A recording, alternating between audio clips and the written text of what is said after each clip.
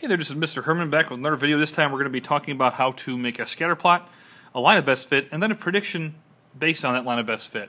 Trying to be as accurate as we possibly can. And when you make yours, try not to make your line of best fit the exact same as mine. Try to make it based on your data. You can pause it, actually pause it right before it, and then we'll see how yours comes out afterward, and we'll compare it with the margin of error of 10% like I talked about in class.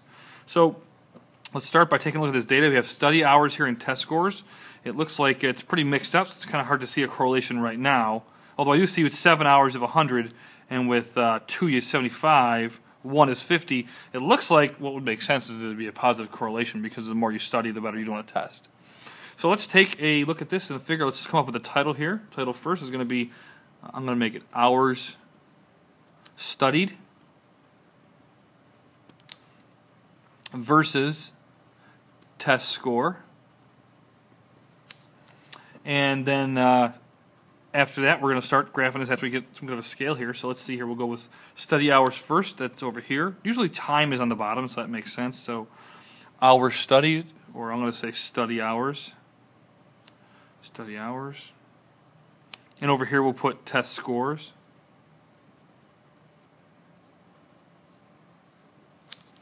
And then from that, we'll come up with a scale. You don't need to start at 0, but you can. In this case, the numbers are pretty reasonably stretched out, so I'm going to actually start at 0 down here and go 1, just by ones.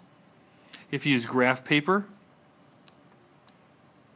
you'll see that it'll fit into your own size. Also, I did make a handout of this. This actual handout you're looking at right now is just above the video. So if you look at the video, there's a link. Clicks on a PDF of this document. You can just print this out and follow along with me without having to make this all on your own paper. It's a good study aid you can use.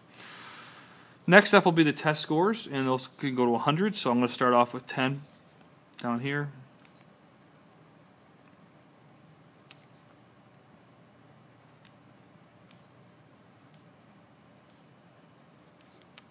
And then after that, we're going to go ahead and plot the points. So let's plot the points one at a time. I'll try and do as quick as I can, but it'll take a little while. You can pause it if you want if I'm going too fast. Make nice dots, dark dots for each one.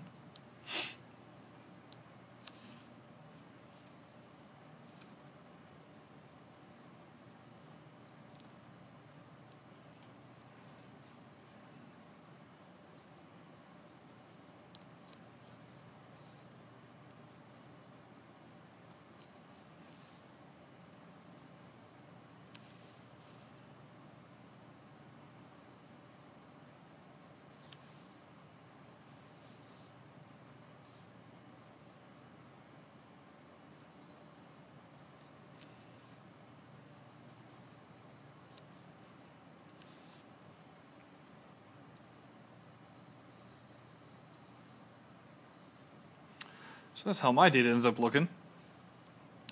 I'm going to use my clear piece of acetate, the same piece we used in class.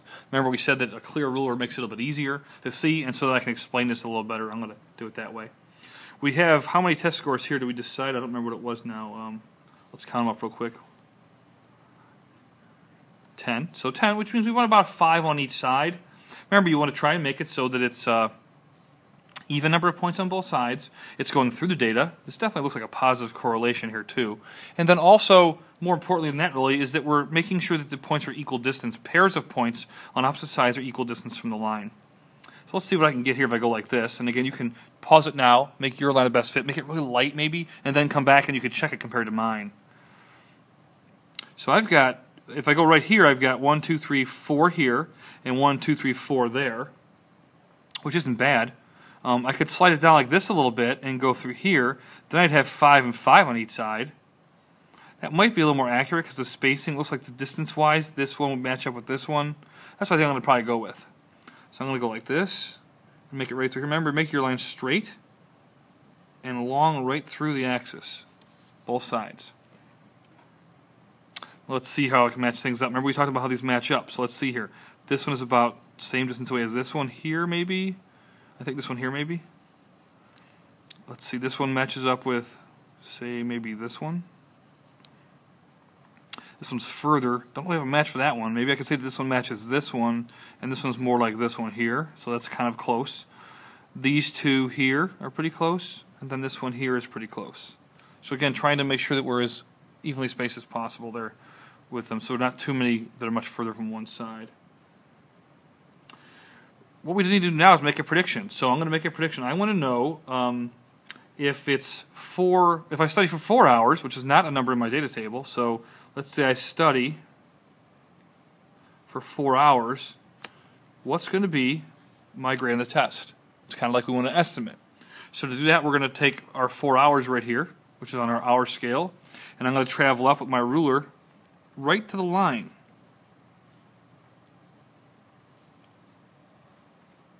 Not very straight. Sorry about that. It slipped, but that would be the direction right there. They're good. And then after it hits the line, you go over the other way. Again, trying to be as accurate as you possibly can. This should be a right angle here. Remember that to make it accurate. And I end up over here, it looks like at about 74, 75. It's kind of right in there. It's kind of hard to say exactly. I'll say 75. So I get 75 on the score on a test. Not very good if I've studied 4 hours, so it looks like we need to study more than 4 hours for this test. Must be a hard one. And then after that, the next thing we're going to do is just give you the margin of error. Remember what we said to do with this? You don't have to do this, it's just so that you can see when you got this done that there's a range of scores that you would fall in for the good grade to get a positive amount on your test. We'll take the 75 and take 10% of that. And that gives us 82.5. And then below that would be 75 times 0.9. That's 10% off. Is 67.5. So in your estimate, you want to make sure that when you do this problem with me right now that you are between these two numbers. If not, your line's not as accurate and you're not really doing as good of a job drawing the points maybe as you could be.